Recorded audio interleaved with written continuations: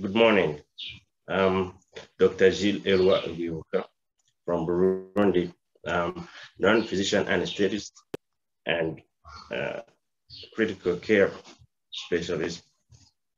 I'm the chair of ATSAPS, the Association of Anesthesia in Burundi. I'm going to share with you today a Lifebox work in Burundi since we have started to work together. Burundi is a landlocked country located in East Africa, bordered by Rwanda, Tanzania, Democratic Republic of Congo. Burundi has a population of approximately 11 million and the second highest population density in sub-Saharan Africa, with 87% living outside urban centers. We have life expectancy of 50 years for men and 62 years for women. We speak Kirundi as the mother tongue. French, English, and Swahili are widely spoken. Anesthesia-wise, there are currently 5 physician anesthesia providers working in Bujumbura, the former capital city. And there are approximately 400 certified non-physician anesthesia providers, and 50% from these are working in the public sector. We have an estimated 150 anesthesia providers with an informal education, either being physicians or non-physicians. The Burundi Anesthesia Association, named ATSAPS, Agora des techniciens supérieurs anesthésistes et réanimateurs pour la promotion de la santé, is a non-profit organization registered under the Burundi law and was founded in 2016. It is a corresponding member of the WFSA, World Federation of Societies of Anesthesiologists. It's a full member of the IFNA, International Federation of Nurse Anesthetists, and full member of the WFCCN, the World Federation of Critical Care Nurses. Locally, it's a close partner of the Ministry of Health and the Ministry of Higher Education. I'm going to discuss with you Lifebox and ATSAP partnership. Our partnership includes the distribution and monitoring of pulse oximeters in Burundi, as well as the delivery of pulse oximeter training and implementation of the WHO safety checklist to operating room staff and in supervised facilities. To give a little bit of context, I was working into a rural area where we had no monitoring at all. And I was introduced to Lifebox through a friend. So I made an order of 2 pulse oximeters.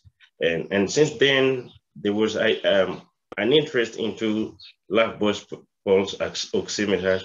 So while being onto the run to create the Society of Anesthesia in Burundi, we went on to making a close contact with Lifebox Foundation. So after we had signed our memorandum of understanding, we began with a need assessment of all Burundi public hospitals, which was conducted into the beginning of 2017.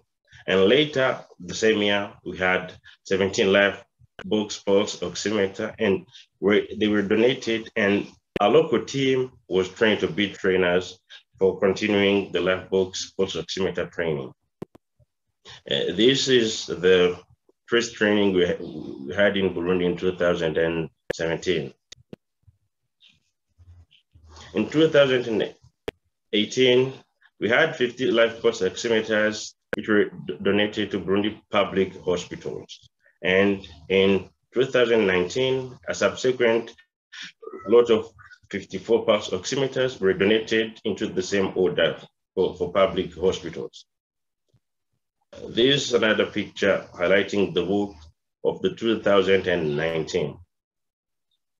And earlier in 2020, during the Global Surgery Anesthesia Cancer Symposium 2020, held at Hospital University, The checklist effect film was projected after signing the MOU with Lifebox for its projection. And we had a WHO surgery safety checklist training held then. And in mid-2020, with the surge of the COVID-19 pandemic, we had 200 pulse oximeters, which were donated into this context. And late into 2020 and early 2021, we got involved into the Smart Train Lifebox Pulse Oximetry Working Group for Lifebox revision of pulse oximeters education materials into the Smart Train context to include their materials. The work of Lifebox in Burundi has been highlighted into scientific journals.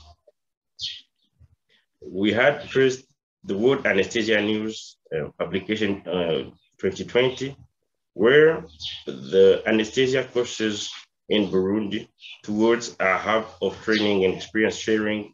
The chronology of the work of Lifebox was highlighted since the beginning.